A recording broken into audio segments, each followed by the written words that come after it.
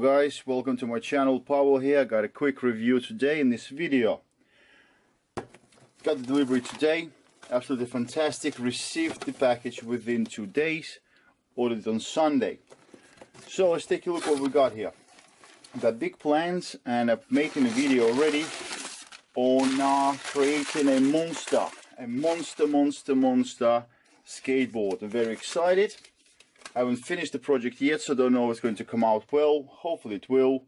But let's take a look at the main part that I'm very excited about, that is going to be installed on the skateboard to make it a monster. So what am I so excited about? I'm quite excited to show you the part that's going to make the board I'm working on at the moment, upgrading it in all kind of different ways, a really fast and really hard stopping board. So let's take a look. As you can see, the package is not very exciting. It's just a simple box. There's no writings on it, but I don't really care. It's only a package and it's not going to make the product. So, are you ready, guys? There we go. That's the monster I'm quite excited about. What you see in the front of you is an upgraded, very powerful brushless motor that I'm going to use on the electric skateboard. It's by company Street Wing. It's 190 kV. It does have 3550 watts of power. You got standard 8mm shaft with a key slot on it. So this is to stop the pulley spinning around. We've got 2 sets of fixing holes, so it does match quite a lot of standard motor mounts. It does come with high quality silicone golden connectors, 4mm, and a signal cable. So it does have Hall sensors which do control the motor, which is really good. In order to make sure that the motor fits on the board I want to use, I have also ordered a really good quality motor mount. So let's take a look how that looks like. Very nicely built with some logos on it, die cast, aluminium die cast motor mount. Will go around the trucks. Does also have an adapter for the trucks that will have that square design like the Caliber 2. It comes with all sorts of bolts that will fix the clamp and also fix the motor to the motor mount. So let's compare the new monster motor to the original motor that was installed on the board.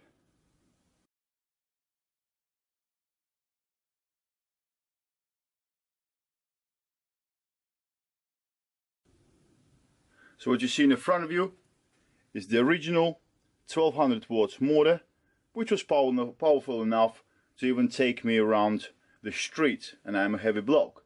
On the left is the upgraded motor, much bigger, much longer, and much more powerful. And now you can see the motors next to the 83mm street wheel, so you can have some sort of idea on the physical size of them. So a little bit more about the specs of the new motor. So it is 190 kilovolts, maximum power of 3550 watt, max current at 80 amp. The voltage, it is rated from 6S to 12S, which is roughly from 25 volt up to 50 volt. It is a sealed motor. It does have 8mm drive shaft. The shaft length is 32mm. The length of the motor, including the shaft, that's pretty much right there, is 109mm, and the width of the motor can, which is that, it's 63mm. So bear in mind, if you're installing something like this, you need a bit more space for the motor. It does come with the flexible silicone cables, and does have 4mm female gold-plated bullet connectors. Sorry, on the motor, male connectors and female are given to you in the box. You got the whole sensors and pretty much that's it. It will set you back roughly about £140. I was able to get it on sale and I've paid £113.99 plus delivery. So I'm very excited about installing this on my board that I'm actually working on at the moment, as I mentioned before. And when I'm done, that little board will be an absolute monster. So if you guys are interested in the video that is coming up and you don't want to miss it, to everyone who is not yet subscribed to my channel, please do, because trust me, you do not want to miss this.